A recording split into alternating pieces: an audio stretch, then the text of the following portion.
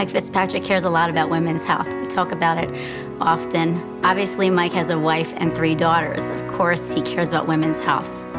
Mike Fitzpatrick wrote the Rape Prevention and Education Grant Program Act of 2005, creating $80 million in funding for prevention and education. Representing dozens of female domestic violence victims in court pro bono, Mike has seen firsthand the challenges facing abused women. The feelings of helplessness, confusion, and powerlessness are devastating to any woman who has been a victim of abuse, and it shaped Mike's perspective and commitment to protecting them ever since. Mike Fitzpatrick is one of the only people inside the Beltway that's going to understand what we really need to do for women's health care.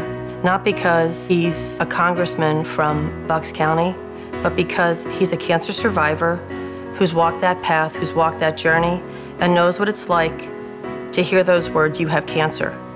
And unfortunately, so many women hear those words, and they're unsure of what their future is going to hold. So Mike Fitzpatrick is that one person in Washington, D.C. that understands what women's health care is all about. Mike Fitzpatrick is exactly the kind of guy we need in Washington.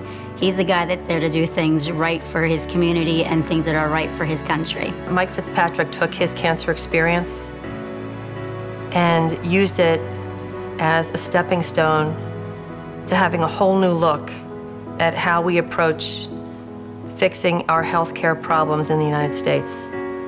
And he's dedicated to making that happen. And I personally want him in Washington to be my representative, because I know that we will have an excellent health care system when the right people get around the table and put their mind to it, because this is a problem that can be fixed. I'm very thankful for what Mike has done for our family. I really don't know where we would be today without Mike. Things just might not be the way they are today without him helping us.